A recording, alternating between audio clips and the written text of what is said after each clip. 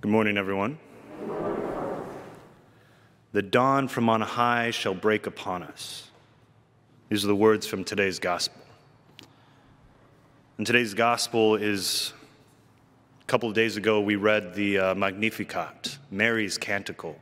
And today, what we've read is Zechariah's canticle, or the Benedictus. And the phrase that I really want to touch upon is the dawn from on high will break upon us. Because Jesus Christ is the dawn from on high who gives light to our very existence.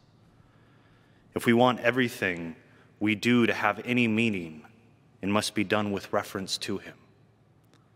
In a very special and extraordinary way, Our Lady's life centers entirely around Christ.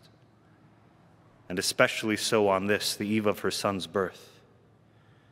We can hardly begin to have any idea of what the spirit of recollection within her soul was like. But I can guarantee you it was amazing. Because she was always recollected. And this is how we must learn to be.